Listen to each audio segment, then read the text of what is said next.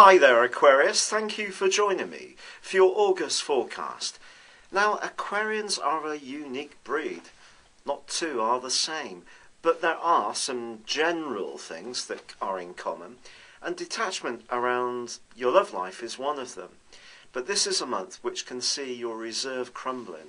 Someone could enter your life who really does have a completely transformational impact on your whole outlook.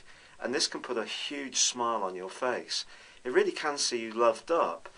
But that doesn't mean to say that it's all going to be perfect and smooth sailing, because there is an opposition between Mercury and Neptune which can cause confusion.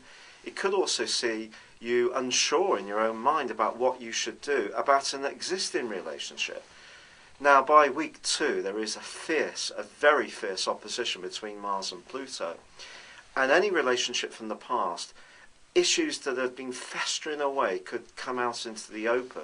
But if they do, it could help to clear the air. And from the 13th, when there's a new moon, a new beginning can also take shape. Then in the last 10 days of this month, it could be one of the most brilliant phases you've ever known for your love life. Things can get very sexy, very steamy indeed. Thank you for joining me. Good luck and goodbye for now.